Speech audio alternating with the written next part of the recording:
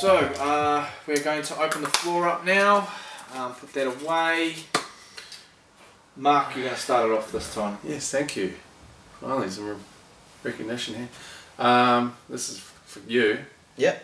I don't know how you guys feel about this, but you know, often you come home, I don't know where you've been, but 2, 3 o'clock in the morning, hear the door slam, you know, laughing, chatting, drinking, good times, pumping sort of bloody heavy metal, and you and bloody that fat Tommo coming home so the early hours of the morning. Yeah, I don't know. Often 3 or 4 times a week. I don't know. Can we not maybe just once a week or something? I don't like that fat Tommo guy. I think he's a bad influence. I don't like fat Tommo. Yeah. I hate him. I'm not a fan of him. Tommo's my friend. Alright? He's going through a rough patch. He's homeless at the moment, so it's not out. He's bloody got nowhere to sleep, mate. I'll tell you what. Sometimes he comes into my room and kicks me out of my bed. Yeah. Oh, that's not I'm a bit sick of it, to be honest with you. Just he's like that. Just I've say. been doing it for the last few weeks, just having to leave. I found cigarette butts in my shoes, and none of us here smoke.